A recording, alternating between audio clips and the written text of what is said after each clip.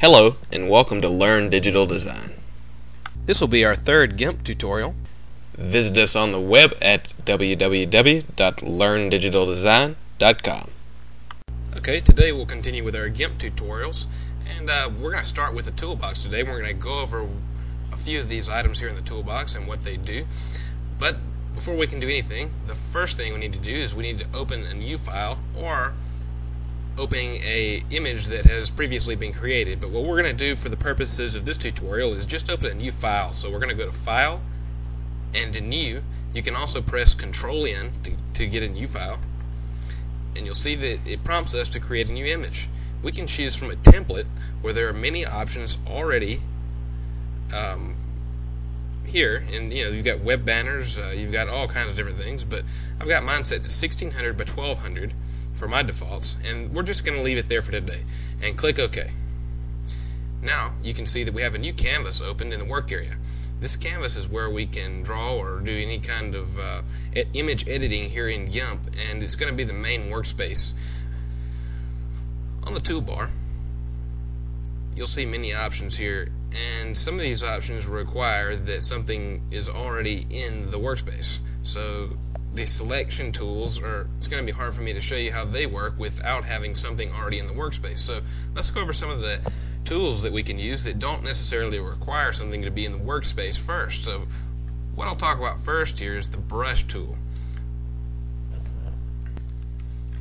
Okay, and upon selecting the brush tool, we can go into our canvas here and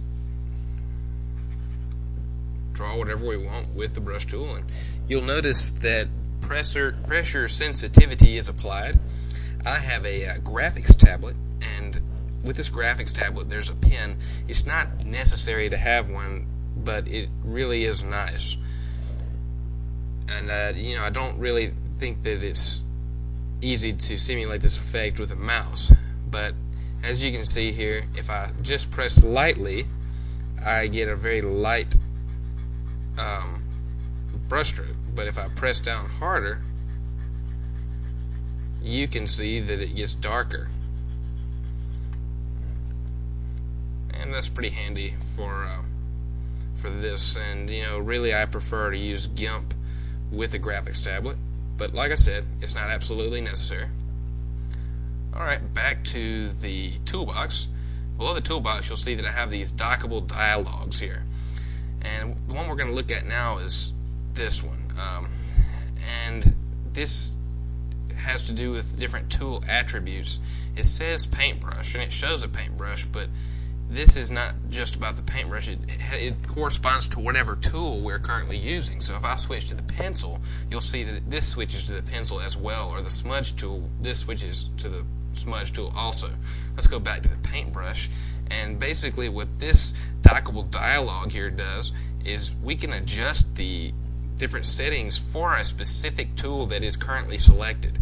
Since we have the paintbrush currently selected, let's look at what we can do. Here it shows the brush, and we can click on that and we can decide what type of brush stroke we like. And this galaxy big is kind of neat. It's good for like filling a background or something, but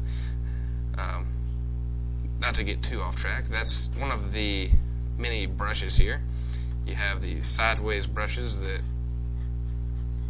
you could use for calligraphy or something. I'm not good at calligraphy personally, but they're good for use with that.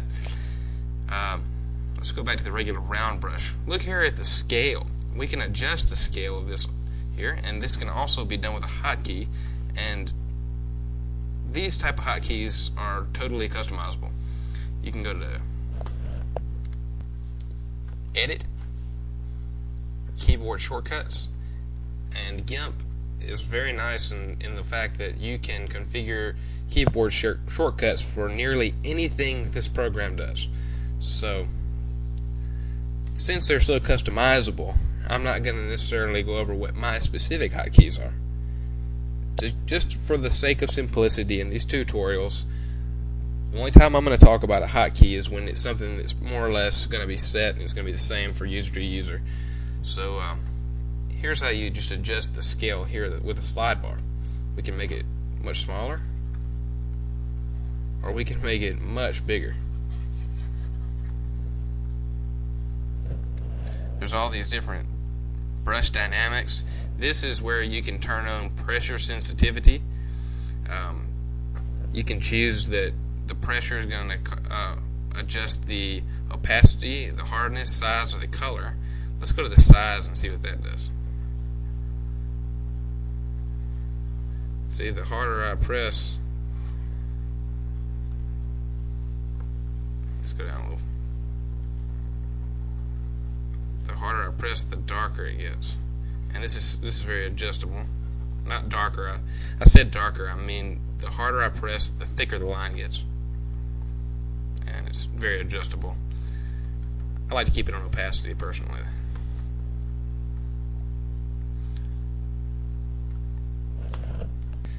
So I'm going to go ahead and cut this tutorial off about right here, and we'll pick up here where we left off on the next tutorial. And we'll continue to cover the different tool attributes for these different tools and the different tools that are available to us in the toolbox. See you in the next lesson.